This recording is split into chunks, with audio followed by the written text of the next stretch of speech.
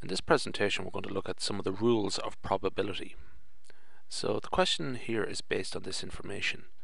The events A and B are such that the probability of A is 0.7, the probability of B is 0.5, and the probability of A intersection B is 0.3.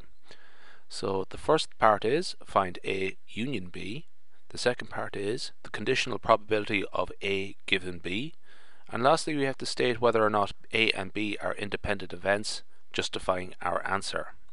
So let's look at part 1, and let's take a moment here to be clear about the notation. So this is A union B, that's how we would verbalize it there, and that means A or B or both. This is A intersection B, and that means both A and B together, not one or the other, it has to be both. So what we're going to do here is use the addition rule for probability.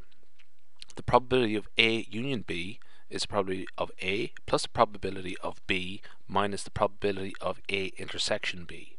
Now the reason we would subtract that is to stop it getting counted twice. So using our values from earlier, 0.7 for A, 0.5 for B, and A intersection B is 0.3.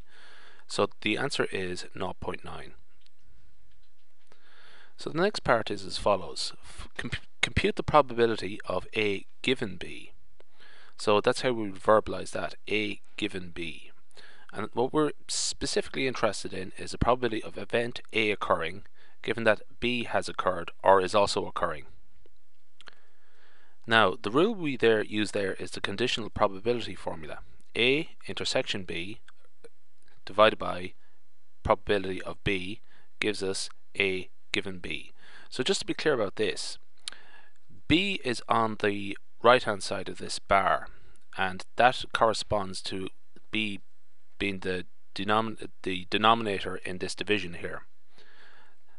So if it was B given A, we would have A down here instead.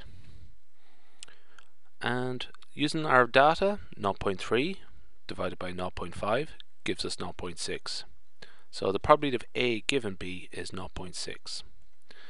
Now lastly what we have to do is state whether or not A and B are independent events, justifying our answer.